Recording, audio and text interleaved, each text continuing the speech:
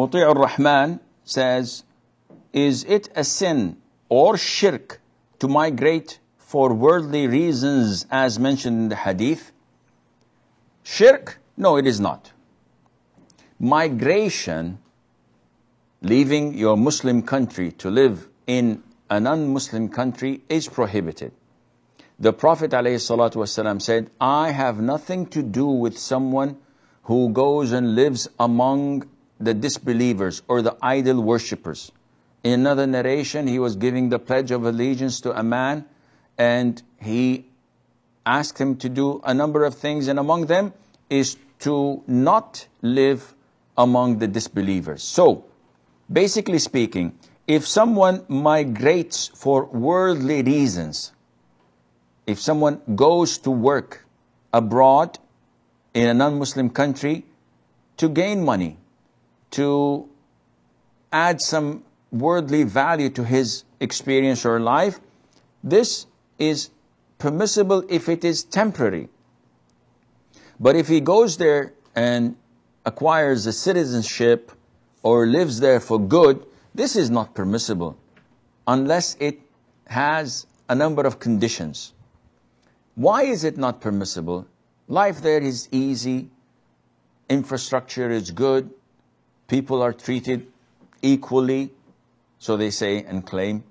There's security, there's no poverty, there's no this and that, there's no injustice.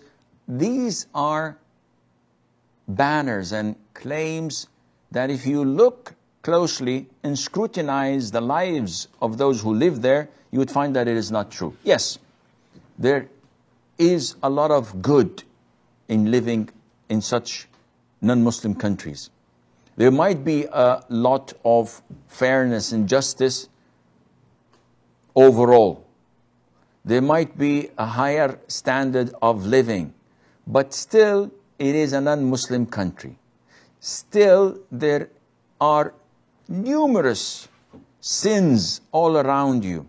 You cannot trust your children to be brought up in an Islamic fashion.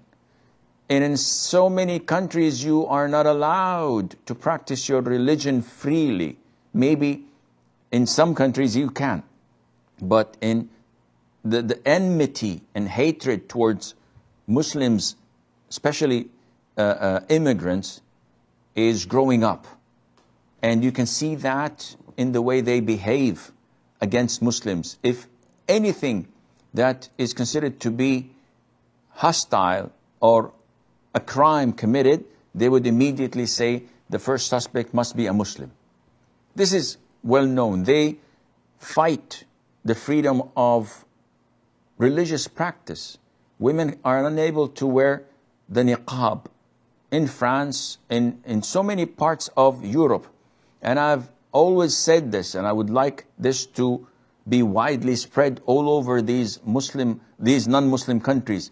Our sisters who are prevented from wearing the niqab, and they will be fined for wearing the niqab, just simply wear a medical mask.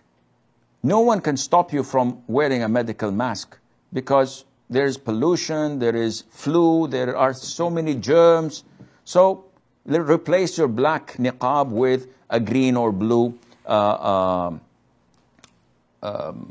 medical face mask. That would do the job, inshallah. So basically speaking, you can go to such countries if you are unable to practice your deen, if there is turmoil in your country like Afghanistan, Iraq, and you cannot live there without being threatened.